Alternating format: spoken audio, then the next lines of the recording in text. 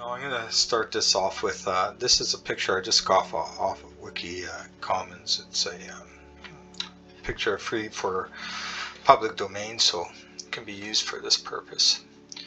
So I'm going to show the information of the picture first to just give you an idea what we're working with. This is a 3.3 megapixels. That size is how much it takes on disks. 5,210 by 3,500. It's just over 18 million pixels, so it's 18 megapixels. It's not the same as megabytes. Bytes is 8 at least. And not to get into too far into the computer aspect of it, but this is so it's a fairly large picture. So it'd be like an 18 megapixel camera or 20 megapixel camera, and he had the settings all set up over in the background here. You would see in the far distance, I'd be to infinity for the aperture, so it's a very small aperture, and it looks like here is just like about a few meters, so he's got a fairly large f-stop. You could probably get more of that information off of the picture itself. So back here I have a little section just marked off, and it's showing a pedestrian just walking down the street. It's very hard to see right from here, but you know what, depends on the monitor too. But this if we just move this forward into the foreground, I'm just zooming in. I'm about 215% of the picture right now. Now this you can enlarge pictures and just blow them up this way, and they're a little bit grainy, but it's not too bad. It's when you go over the threshold. Usually it shouldn't be over 125, right? That's what they suggest. But cameras are so much better now, especially like this one, 18 megapixels. You can zoom in quite a bit, and it gives you an idea of the size and the scope of the picture. It is big, of how much it's covering. This is like a poster size, right? Now over the sides here, I'll show you that in a bit. But we're going to zoom in on this pedestrian here, and she's walking there, and you can see it's a nice sunny day. The shadows, she's in the shadow herself, so it's kind of hard to see her. But what we're going to do is we're going to zoom on back out. So we're at on 520%. That's about roughly 5 times zoom, so 5 times closer. Now if I set it back to about 100%, I don't know why this program won't let me go to 100%, but sometimes it will, sometimes it won't. My wheel knob might not be hitting it right, so. There we go. So anyways, this is that picture there zoomed in at 10 times. So this is what the picture itself looks like 10 times here in the foreground, right? But back there you can't really see that much detail. She's pretty small, so this is 10 times here zoom. And if we take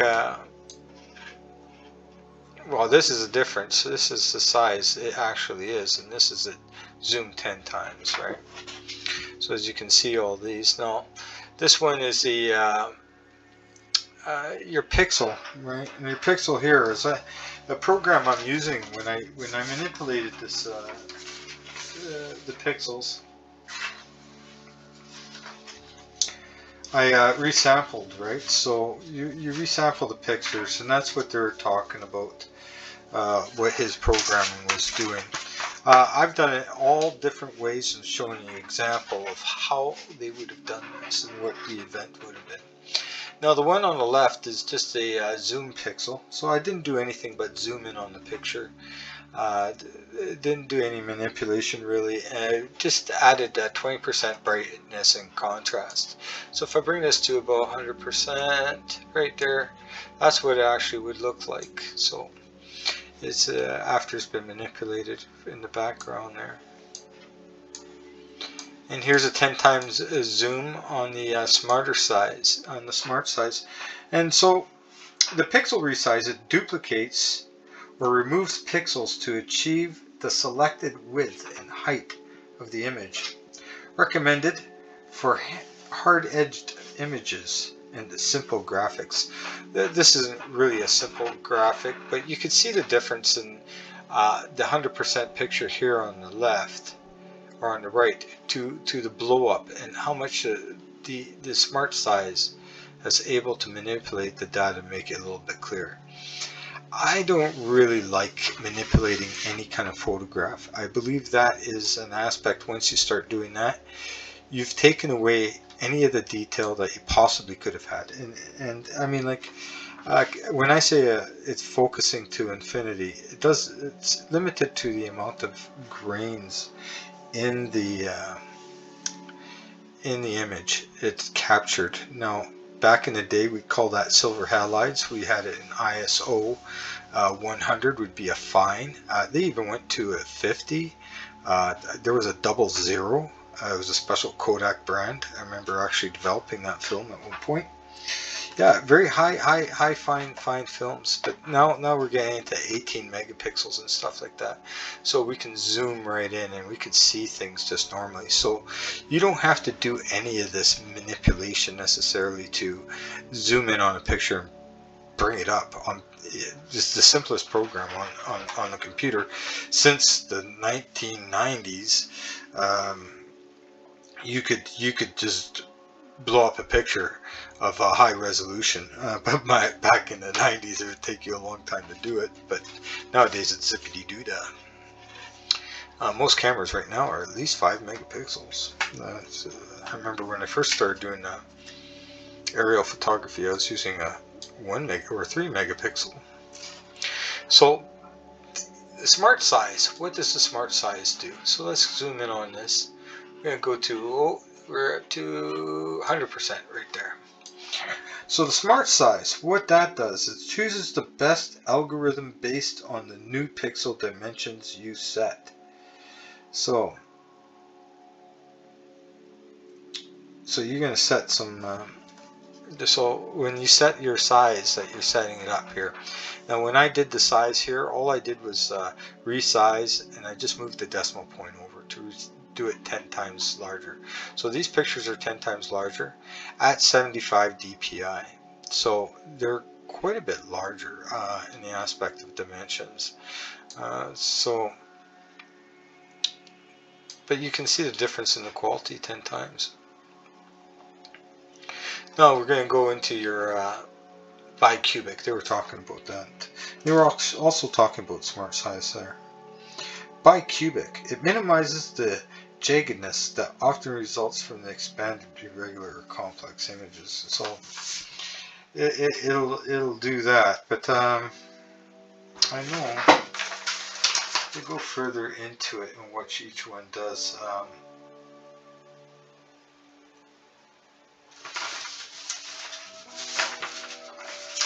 If you resize it, I'm just reading off of the actual menu what the program manufacturer suggests on this one here.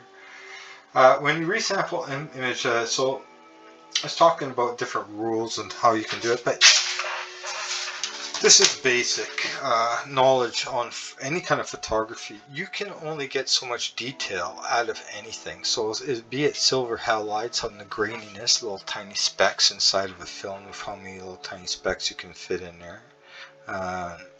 ISO 800, like big specks in the emulsion, or you're looking at maybe 20.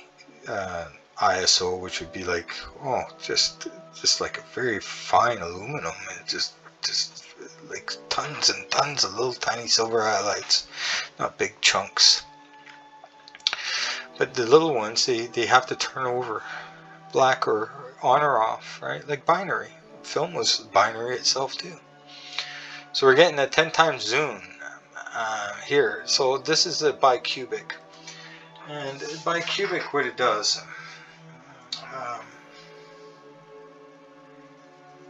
How does it resample with Bicubic? Doesn't really quite say. I think it picks out Bicubic. Anyways, so we're going to go back into, we're going to zoom in onto the Bicubic here. 100%. And then here's the bilinear. It's just choosing other pixels there beside the other pixels. You notice that if I can zoom right in here, you don't get like pixels. It's all blended nicely. It's giving you a certain effect. And you'll see even on the edges of the green line what it's doing. It's kind of averaging it out. It's giving it a little motion blur. Or sometimes they'll take other pixels from other pixels. Or they're going to add contrast somehow. And algorithm, all that algorithm is, it's a simple computer instruction to do something over and over again. Because these will have millions and millions of pixels, as we know, and it has to go through each one and choose and change it to make it appear more smooth or more clear. It's an illusion. And now when they start using illusions, you want to have, if anything, a raw file, even with JPEGs. Each time you save them, you lose data on each time. It's a lossy compression format. It never the same the first time around. If you lose your master, you lose your master. They should know that. 10 times zoom pixel clarity, 10 times zoom weighted, 10 times zoom bilinear. So what do we get? This one's kind of neat. We got 83, 91, 100%. This is 10 times zoom. So you give it an idea. If you've got if it's 1,000 pixels by 1,000 pixels, now it's 10,000 pixels by 10,000 pixels. It's amazing on how much you can zoom in. That is this, right? And then you got your 10 times zoom weighted. If I go to one of my other programs here, so this is a picture I've taken and I've zoomed into it. These are mountains in the background. I'll show you what the picture actually looks like. But I just brought these up so you can see the difference in these zooms. Now this is zoomed at about 1500%. Now that's pretty zoomed in on there. And here's the one that's been manipulated, and I manipulated it quite a bit, and you can see how nice and sharp it looks, but it's not real. This one is more real of what the camera captured, was able to capture. This is a rendering that was done by a computer. Could have won. If you want a perfect rendering, I'll paint it for you. I'll make it even better, you know, and that's the question of it. Algorithm is just a computer program that does something over and over again to render these pixels. So it's taking one of each one of these pixels and it's grabbing one next to it and it's blending the two to make it look a little bit nicer. And great for photography, horrible for quartz. Horrible for quartz.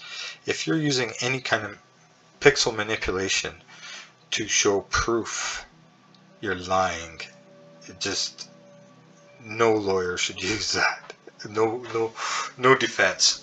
I can understand using footage from a CRT camera or just somebody's video camera, their phone, but as soon as you put that through a program manipulator and you don't have the original data beside it, even then, you're manipulating whoever's viewing it. It's an illusion, just like all images are in the first place, but now you're adding to the illusion. You're painting your picture. And an algorithm is just a computer painting the picture, and it's just programmed to do certain a sequence. It's like if you ever did basic, it's 10 equals, and you put quotes, and you put your name in there, and then you put comma, and then you want to go 20, go to 10, and then you go 30, run. And it'll just go back and forth and keep on printing. Or you put print in there. Right, you gotta put print in there. And it just keeps on printing the name over and over and over and over and over again. That is an algorithm. It's just a sequence. Here's a picture of the mountains, and I'm just focused in on here at 1000%. Here's 2500%. And you can see that there's even a line that's across here. It's all pixelated right now.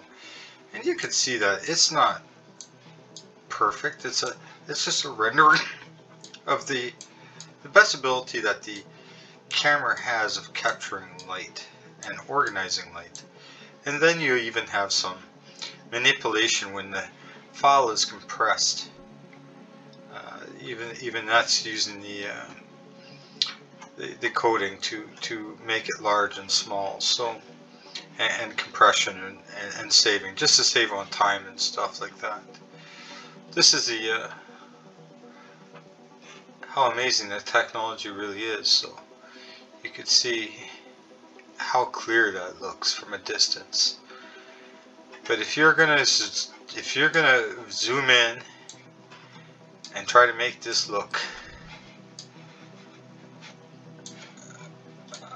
like there's a mountain goat up there, you can see a mountain goat, you know you'll never ever be able to take this 4 pixels and make it look into a mountain goat, no matter how much science you use, no matter how much technology you've got, and no matter how much knowledge you have about technology. So we cannot make something from nothing. We can only manipulate it to smooth it out, to give it more pixels, to give it less jaggedness, but it's not real. It's not close to original even. It's a depiction of what was before.